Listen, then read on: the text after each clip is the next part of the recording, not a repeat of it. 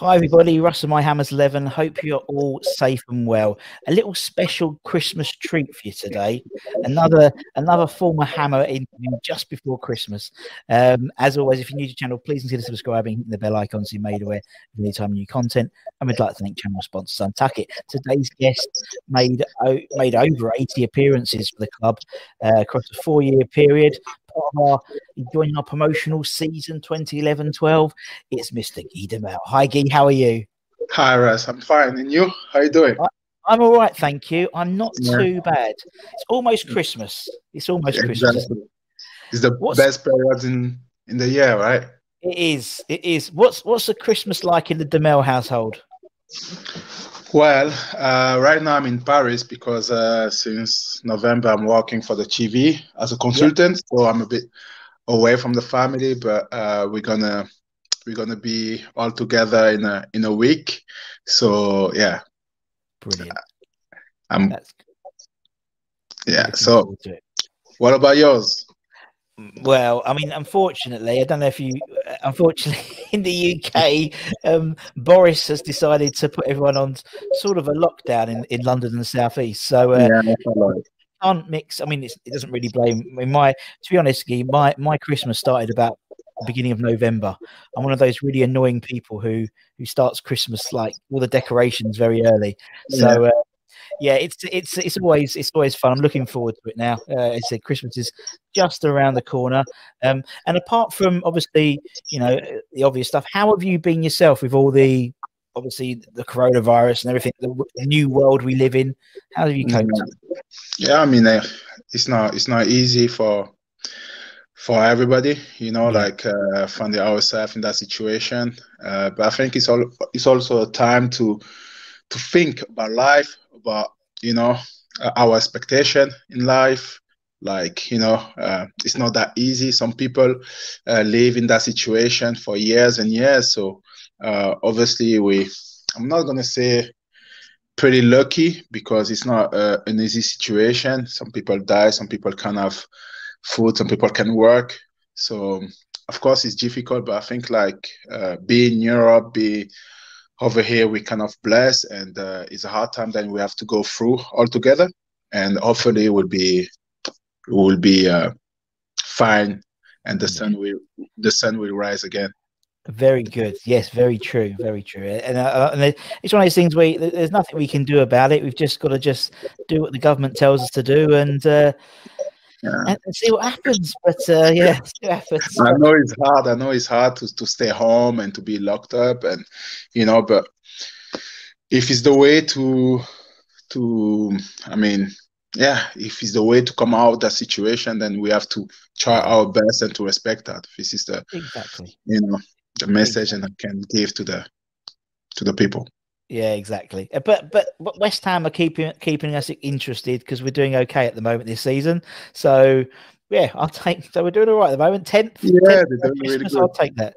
So yeah, they're doing really, really good. Yeah, they're doing very, very well at the moment. So so it's not all bad, It's not all bad. The one time we had fans back in the stadium last Saturday, we lost against Man United. So I'm okay. I'm okay keeping behind locked doors if we finish. So maybe West Ham's going to keep playing with that fan, do they? Yeah, exactly. Well, we quite possibly the way it's going at the moment. Yeah, it's a joke. I know. The player needs the fans behind them. So yeah, they do. They do. I mean, it's one of those things. I think you can tell with some of the teams, and obviously you do obviously the TV and stuff. With the teams that are lower in the league, in the Premier League, they're the teams with clubs, the grounds which are very tight. It's a bit like Upton Park was, very small grounds, very tight. So the fans make a big difference.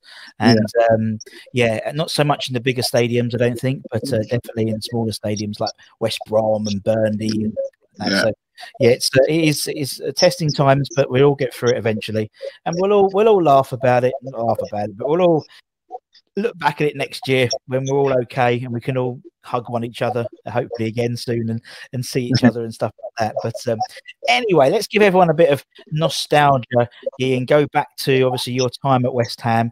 As I said, a long time in modern day. In modern, four seasons is a long time now in football, and quite a lot happened. Obviously we got promoted and stuff, and established ourselves in the Premier League for many seasons. So obviously, you got released by Hamburg in 2011, and then you joined us in that summer. Why did you join West Ham, Guy? What was, how did it become? How did it happen? Obviously, West Ham, I think 1 year before, Avant Gram was the manager, yeah? Yeah. So he gave me a call. I spoke to him and to Karen Brady. Yep. At that time, I wanted to finish my career in Hamburg. My idea was, I played there 8 years, 8 seasons. So I was thinking like retiring there. So I told them that I was, of course, happy with the offer and pleased, but I wasn't sure about moving. Then in Hamburg, we changed the president, we changed the manager, everything changed in the club, and and the interest from West Ham was still there. So at the time, I think it was the last day of the transfer window, and I had Aston Villa and West Ham. So I turned up in England. And then I spoke to Sam Allardyce, who convinced me to join West Ham. Brilliant. Yeah. So whatever club he was going to, you'd be wearing claret and blue anyway. So Yes.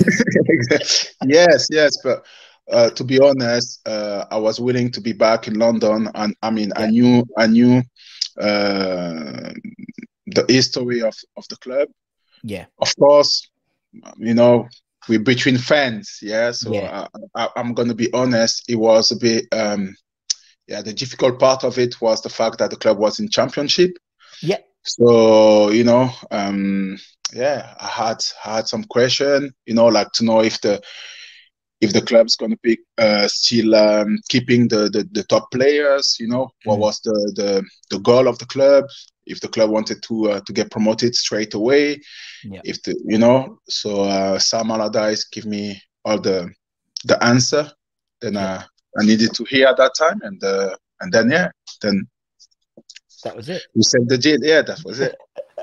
And I can totally understand, because obviously we were in the Championship, and we'd just been relegated, and it must have been the club itself. There was lots of stuff going in, a new manager and stuff. And it must have been a bit strange to come in. But as you said, we were fortunate enough to keep a lot of our players. When you joined, unfortunately you got injured, didn't you? So you didn't sort of make your debut until sort of November that year. So, but obviously we did get promoted, and we did go up, and obviously you were involved heavily in that sort of running towards the playoff semi-finals and the playoff final.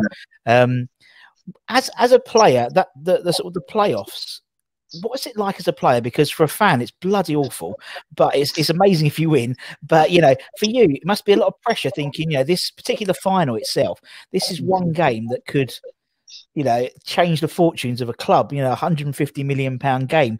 Do you think like that as a player, or is it just another game for you? So Russ, to be honest with you, like you said, I had a difficult time when I arrived at West Ham, because I used to get injured, like pull my muscle. I don't know how many times that year. It was unbelievable. I think my mind wasn't in the right place at that time, and I found it really difficult. I found the Championship really, really difficult. It's a tough league. And then I had the chance to be fit for the playoff games and the final, and honestly I had the chance to play in the Champions League, to play in the World Cup, to play a semi-final Europa League. It's nothing near the final. The final of the playoff is crazy. It was my first time. I mean, I used to watch it on TV. I never was in the stadium, as a fan to watch a game or something like that during the playoff. So I couldn't really feel it. During the week, I could see the player like Kev Nolan, Carlton Cole, like the English boy, they knew like, oh, that is a different game, so they tried to put it through the dressing room, like to make sure that everyone is spot on. But until you're on the pitch and you feel it, when you see the crowd, when you see that the stadium was full, the atmosphere and everything, I mean, it's unbelievable. Honestly, it's pretty amazing. Yeah, it is. Yeah, I mean, I've been at Wembley as well. The first time West Ham had been back at Wembley for a long time, and yeah, we all turned up that day. It was an amazing day. I remember it because obviously we've been there before. Where it was a Cardiff when obviously we went up last time, and obviously we lost the one before we went up. So it was always like the playoffs were always a little bit nervy for us. But yeah, and obviously winning it and knowing that you're going to be in the Premier League next season must be like it must be amazing, because it's like usually you have a whole season, you go up, but this is like one game, and it's just like so much riding on that game. It's just ridiculous. Honestly, Russ, after that game, I wasn't thinking about the Premier League.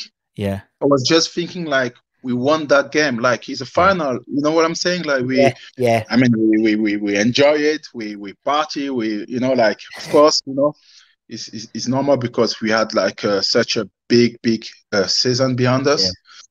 But honestly, because if I have to change something, I will change anything because the way we get promoted, it was the best way to do it. Yeah. Honestly, through the playoff and to play the final in Wembley was unbelievable. Yeah, I get that. It's like as you said, it's almost like a proper tournament. I mean, it's a proper tournament, but it's like a tournament, isn't it? And you win, and it's a massive prize. Yeah, exactly. Yeah, I remember that day. I remember particularly well because my daughter was due that day. That was her due date, and I was obviously at the ground. I was obviously at Wembley, obviously. But 3 days later, she came, and I had a picture of her in the playoff fight trophy in Romford, West Ham shop. But oh yeah, it was an amazing time. And then, as you said, it was, as you said, particularly with the Championship, it was a tough league. And then in the Premier League, that's where you really establish yourself in the team. For 2 seasons, almost, practically an ever present at right back. What was the difference between? Was it the fact that you had you weren't injured particularly, and you didn't get injured, so that's why you were the first choice right back? And was it more suited to your game, the Premier League? Yeah, like I said, the Championship is tough. Honestly, it's more aggressive. Very much physical. Even though I'm a physical player, it's much more physical. Like in the Championship, you play more often, like you have many games during the season. So yeah, and it's more a direct football. So it was kind of kind of difficult to settle. And also because I was injured, I was not in my best form, Yeah. So obviously like I say, it was difficult. But then in the Prem it was kind of different because you face this different opposition. Some of the team play more, how can I say, less direct football. It may sound crazy, but you have more time, on the ball than in the Championship. I mean, this is my feeling. And also, like I said, I was fit. I was fit, and this make a huge difference, of course. Of course, yeah, of course it does. And those 2 teams particularly, the 2012, 13, 34, we did all right, didn't we? We finished, under Big Sam, we finished, I think, 10th in the first season. I think next season was like 13th, but we had, semi-finals, the League Cup. Obviously, we didn't do very well in that semi-final, but, semi-finals, League Cup and stuff like that. What was it about that team? Because obviously that team was quite a consistent team. Why do you think you guys performed so? Obviously, especially sort of going up from the Championship as well. Why do you think you guys performed, and finished 10th, reasonably comfortable that season, which is surprising for a new promoted team? Yeah, I think we finished 10th, and if we were maybe more hungry, we could have finished more. Because I think we were 8th or 7th in the league, like in January or something like that, and we dropped some point at the end. But what I want to say, it all starts with the vision of the chairman, of Karen Brady and Big Sam, because like I told you, when I met him, one of the questions was, are we capable to get promoted and to be established in the Premier League? Because, like I said, when you look at my career, I spend a lot of time in the club where I've been to, and I'm not the kind of player changing clubs every year. I like to identify myself to the club and everything. So he told me, no, he told me that, hey, listen, you just have to come and you will see that we're going to get promoted and we will be in the Prem for the rest of the. I'm telling you. And I think the rewards have to be given to Big Sam because he knows the Premier League. He knows. I know that most of the time people reward the champion, but when you're capable to do what he did and what he's doing for so many years, like take a club that is going to be relegated or fighting against relegation and be able to save the club. I mean, for me, it's like winning a trophy or to establish a club. So, and I learned with him. You know, I learned different stuff. When I came, I think I was 29. You know, I used to have big manager playing top clubs, and I learned things with Big Sam, to be honest. So I think he knew how to put the team together. He's a really great team managing man. He know how to manage the players. You know, he know how to put the competition between the players, and of course, his idea is to have senior players who can deal with difficulty during the season, during the game. You know, so we had a good lads. And like I said, of course, on the pitch, the players did the job. But big rewards on Big Sam. Yeah, you're right. I agree. I don't think he gets as much credit for his time at West Ham, because obviously there was you know, when you're a player, you know, there was this sort of friction between the fans and Sam in terms of the way he played. But to be honest, in previous recent West Ham history, I could do with a couple of boring Sam Allardyce. You know, 8 to 10th, that's 8 to 12. That's sort of what you didn't drop any lower than 12 that season. And for a newly promoted club was fantastic. And you're right, he brought in some good players. And I mean, you already had some good players when you came in. People like Rob Green and stuff like that. But obviously, bringing in someone like Kevin Nolan as a man, what was he as a captain? Because obviously, he's doing a great job in our backroom staff at the moment. What's he like as a club captain, Mr. Nolan? He was a great captain. Honestly, I will say one of the best captain I ever had in my career. First of all, as a man, he was always there for the player. He was always there for the player. If a player have any problem, Kev will be there to try to help. You know, if he's on the pitch or outside the pitch, during the game, he was scoring goals. You know, this is exactly what you're expecting for him and from your captain. Like, we knew, like, for example, that Kev won't work defensively, but he just need one chance and he will score the goal. You know, so obviously, he was doing his job as well as a captain. It's important to do on the pitch to do your job. You know, to do what you be paid for and what the player is fighting for you. So Kev is he's a great man. He was a great captain, and I'm really happy that he's in the club now because he deserves it. You know, he deserves it. Definitely. And they seem to be the terms of the backroom staff that David Moyes has got now with Kevin and Stuart Pearce and people. He seems to have got a really strong backroom staff, and obviously Sam had a strong backroom staff as well. You know, and I think that's key to get that sort of team around, team spirit. But you know, in terms of your time at West Ham, you know, how much did you enjoy your time at West Ham? What was it like being a player? You know, in that time of playing for West Ham? Well, I really enjoy it. I really, really enjoy it. Like I say, you know, I play for Borussia Dortmund, and I love my time there. But it was a different period in my life. I mean, I had really great 5 years in Hamburg. The last 3 was a bit difficult, but Hamburg, you know, is also in my heart. But the time that I had at West Ham was kind of different because I was mature. I was, you know, more experienced as a man first before a player. I was more, you know, and I totally enjoy it because first of all, I found some really good friends at the club, you know, with Carlton Cole, Winston Reid, Mo Jami, you know. really, really close friend. Um, and also Papa Buba Job, passed a few weeks ago. So really, really good friends. And yeah, I mean, everything was pretty simple with Big Sam. He make, the training session they were fun. We had fun. We had fun being in the dressing room. We had fun be traveling together. We had fun playing games. We had even fun when the time was hard.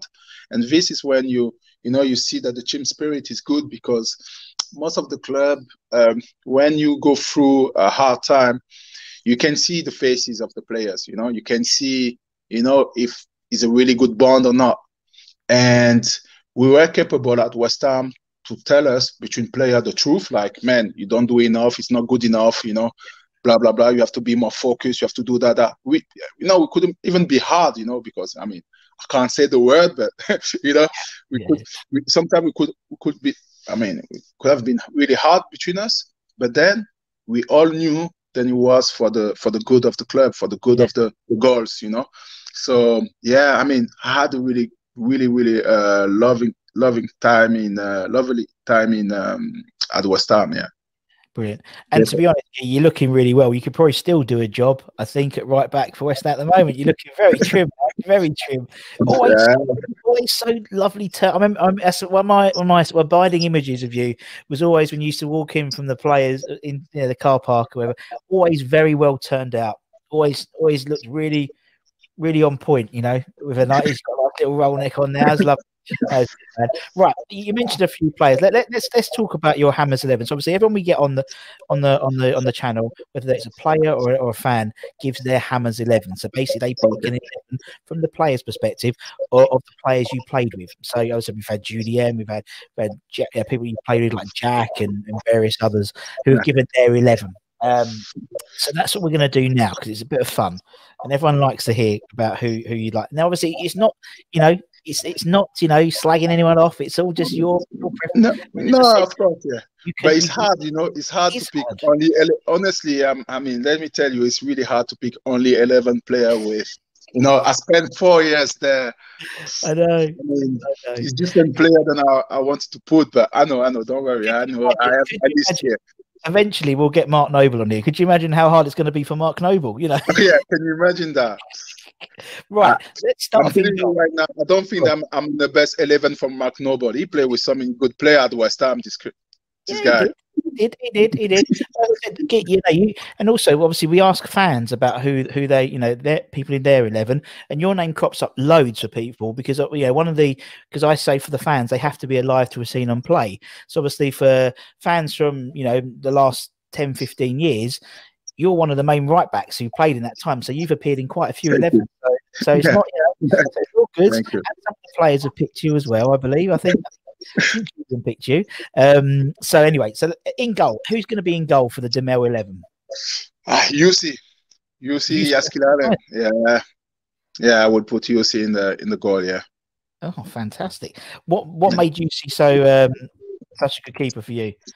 Because I played many games with him on the, I played many games with UC on the goalie. So of course he's, even though we had some great keepers, but I played so many games with UC on the goal. So I think, and the connection was great. And also the fact that he was really, really calm. His calmness was unbelievable. Doesn't matter the situation, doesn't matter how hard it was for us on the pitch or the situation. When you look at UC attitude and everything, he bring you down. So I will put UC in the goalie. Yeah, he always seemed quite unflappable. Do you know what I mean? He's one of those goalkeepers who seemed to be just calm. I think goalkeeper particularly. Although I didn't like the way he never looked tidy. He always had his shirt untucked, didn't he? And it's like. God bless him. And he was quite a skinny man, wasn't he? So his shirt was quite baggy, but anyway, bless him. Right, okay. We can't criticize him for his dress sense. Right, okay. Let's go to the defense. Who should we have on who's gonna be left back for you? Who's gonna be left back? Can I pick also my tactics, right? Can I pick how I want to play my team to play, right? Okay, so I will play with 3 center back. Oh, nice. Yeah. So I will put Tompkins on the right, Winston Reid in the middle, and Yep. Ginge on the left. Okay, so we've got, let's just get them on the screen. So we got Winston Reid. There we got Winston Reid. We got James Tompkins, Ginge, and then we got Collins. Then we've got Tompkins as well. Let me just get him up. Yeah. That's a strong three. That's a strong. That is a strong three. Yeah, strong three. You see? Oh, this is what I mean. You know. Nothing's getting past them. That's going past them. And obviously, you joined. Obviously, when we were obviously been relegated, and someone like Winston, who had a quite a tricky time when he signed, he found himself in the Championship, and he's coming back soon. I think he's coming back. He's loan spell. The injury. It's really hard when you have a big injury. People have to know that when you have big injuries as a player, I mean, it's like life, it's hard. It's hard to come back because first of all, you have to trust your body again. Sure. You have to feel, and and like I said, West Ham are signing good players right now as well, and the competition is higher. So you need time, and hopefully for him, I really do. I hope they will be able to be on the team anytime soon and play again for West Ham because he fought a lot for the club. So it would be nice to see again wearing the jersey. Yeah, hopefully. I mean, he played quite a few games at the White Caps in the MLS. So who knows? Who knows? It'd be nice to see him back anyway. Right. Okay. So we're playing three at the back. What's the next position then, Guy? What are we doing next? So next.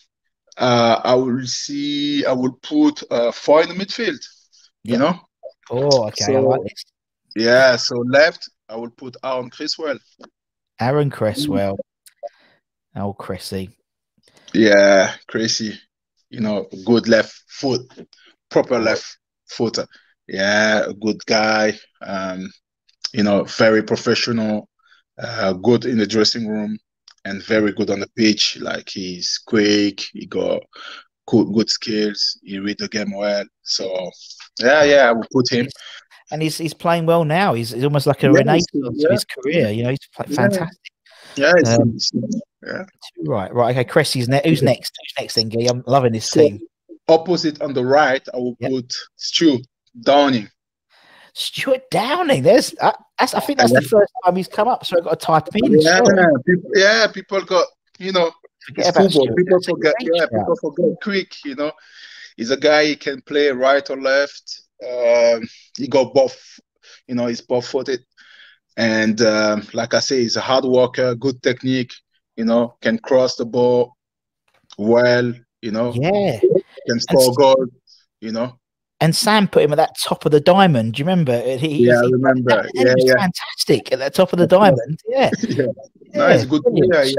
Great shout. Great shout. He got good knowledge of football. He can play different positions as well. So, I would put him there.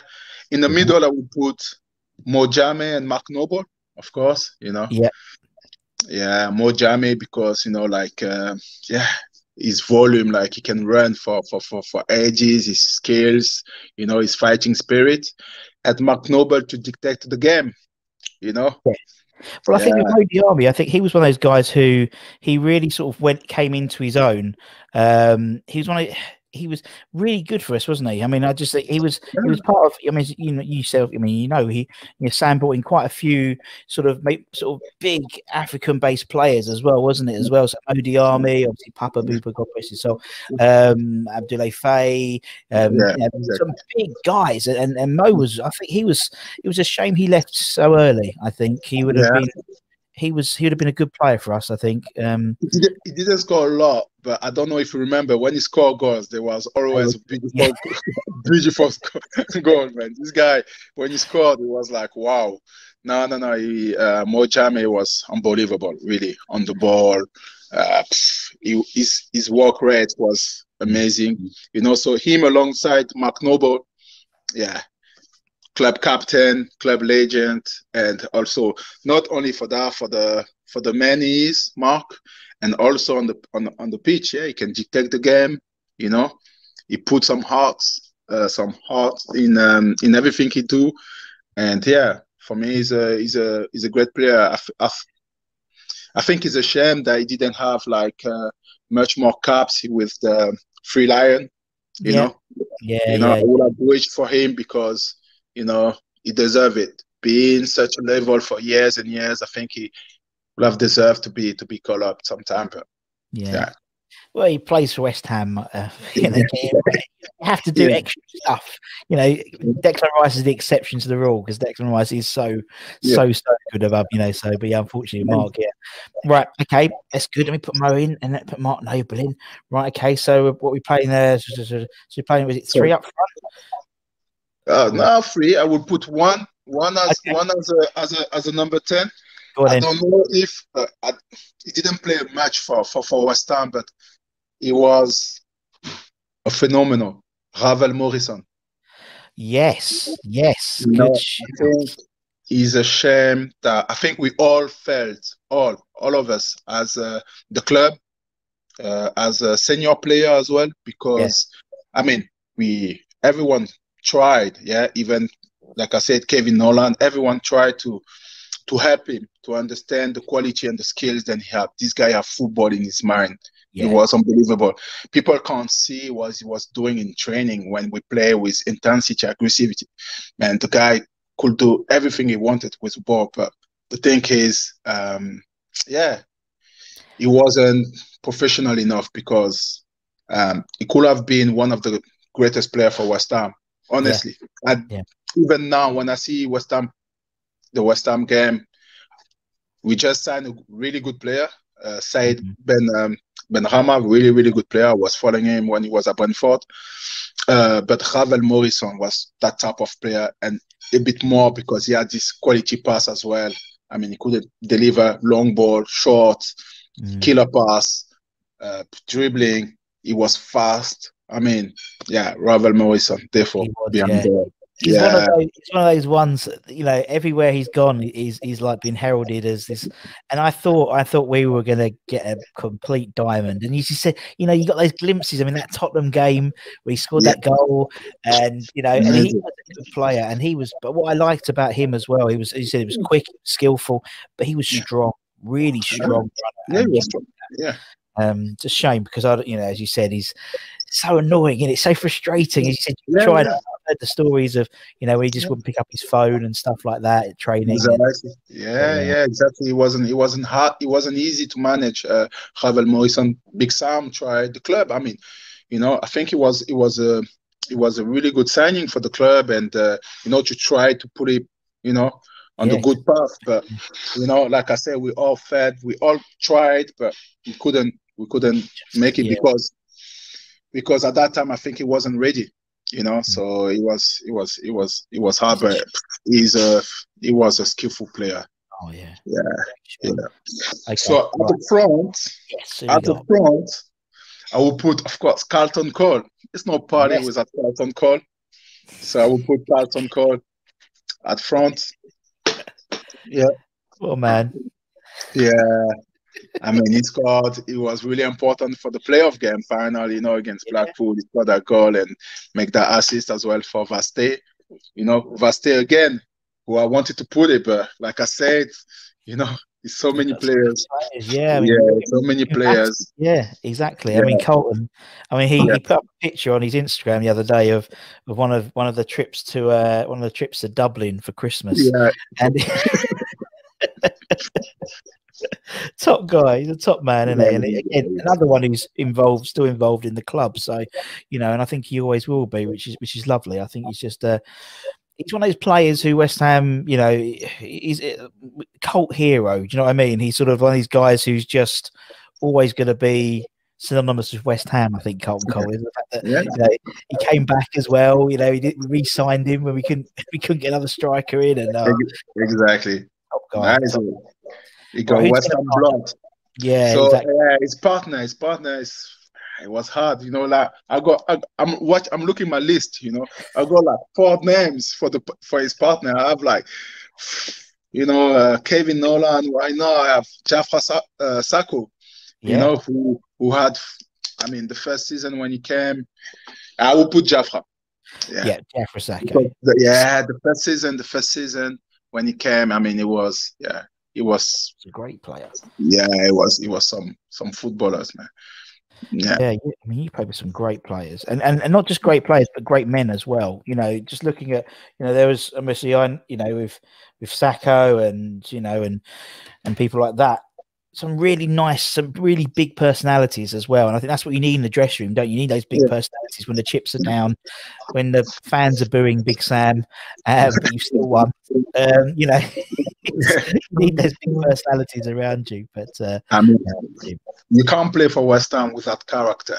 You need to have character, like you said. The fans are demanding. You know, the fans are booing, but they really love the team, and they travel for the team. They sing for the team all game. You know, so they want the team to be successful. So, of course, sometimes they're not happy and they show it, but the way they show it is also the way they love us. They love the team, you know, and they love the players. So, because, you know, they will fight on the street to defend the honor of the players and all that. So we knew that back then, and I think the player know that today. But on the pitch, you need player with character, because in some clubs you may have some player, when it start to be hard, then they hide. I mean, it's football, you know, and you watch so many games, and you know, and it's easy to acknowledge when the players start to hide because he doesn't want the ball, because, I mean, the fans are booing or something like that. And then at West Ham, we didn't have that, you know. Doesn't matter how hard it was. All those guys that I mentioned, and those and I didn't for my best 11, and no one hide, you know. So we have really good team spirit and the team with character. And I think this is exactly, that's why I said big rewards on Big Sam, because he knew the type of character player that he needed in his squad to be successful. Yeah, and it'll be interesting to see how he does at West Brom now, you know, with Big Sam's, obviously. I wish him best luck. He'll be at the London Stadium until he stay behind West Ham. Yeah, exactly. A few games time, he's coming to our gap. So yeah, he can play because, you know, hopefully we've got no fear of relegation. So I'd like to see him do well, because I think he did a good job. But as long as he doesn't turn up for our game, he's still a bit away. Yeah. Guy, it's been absolutely lovely talking to you. Thank you so much for your time. Really, really appreciated it. So thank you. And obviously, thank you to everyone for watching or listening, whatever you've done. Give it a like, give it a share. And for myself and for Mr. Guy Demel, take care, everyone. Stay safe. Wash those hands. Merry Christmas. Come on, you irons. And we'll see you again very... Oh, here we go. It's got a D. There we go. Take care, everyone.